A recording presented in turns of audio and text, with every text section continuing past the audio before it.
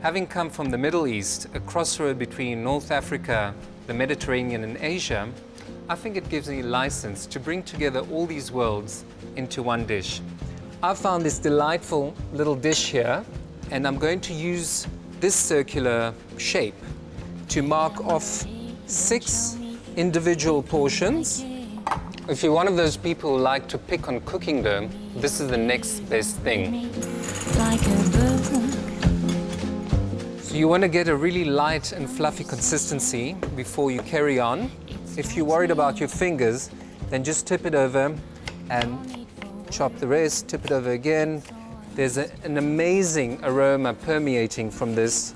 The combination of the roasted spices and the herbs really takes me back to my grandmother's kitchen. I'm going to show you just how to stuff a fig.